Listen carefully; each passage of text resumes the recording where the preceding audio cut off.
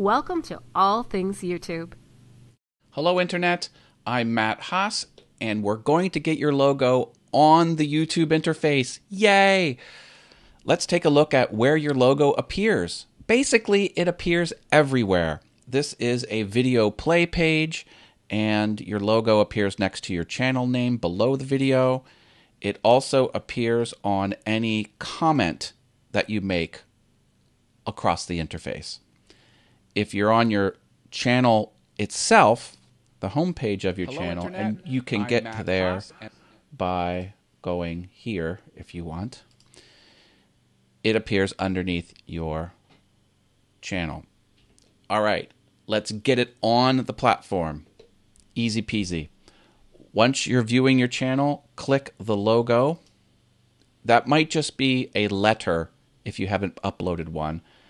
Hit edit on this dialog, and it will load a very googly type interface and ask you to upload a photo.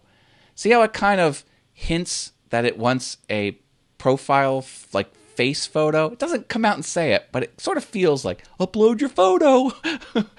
And then notice that it's a circle. They appear as circles on YouTube. And the spacing here is very awkward. There's more spacing there than there is there. See, I cringe when I see that. However, no one interacts with this particular version of the logo like this. They only see it as the circle. Let's take a look at the specs you'll need.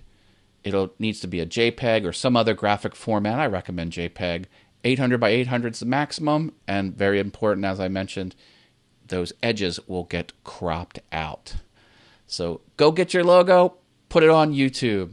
Thanks, Internet. All right. Before we wrap up, remember there are documents on the website. When you hit the website, it'll ask you to sign up for the email newsletter. That might be a good thing. Drop a like if this was helpful, and I'll see you on the next video. Thanks.